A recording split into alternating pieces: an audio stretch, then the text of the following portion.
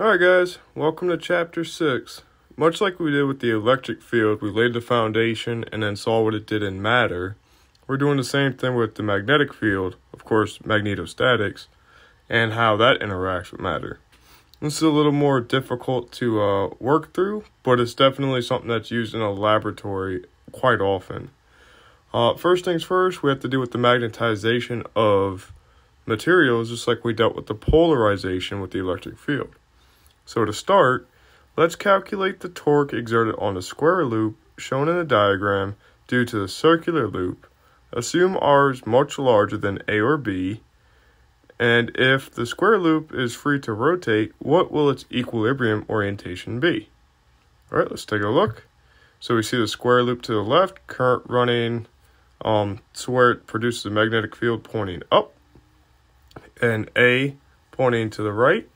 R is much larger than A or B, as stated in the question, and we have a current on the square loop B such that the field is pointing to the right. Alright, let's dive in. What we need to know is that the torque in is equal to the magnetic dipole cross the magnetic field.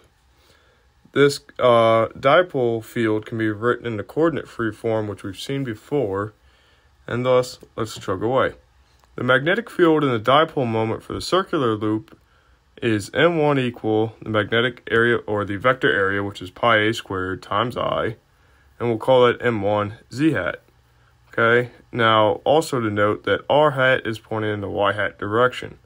So the magnetic field from this is z hat dot y hat, which is 0, and in the y hat direction, minus M1 z hat. So once we simplify it through, we get that B1 is equal to mu naught over 4 pi a squared I over R cubed in the z hat direction. Alrighty? But we want the torque on the square loop.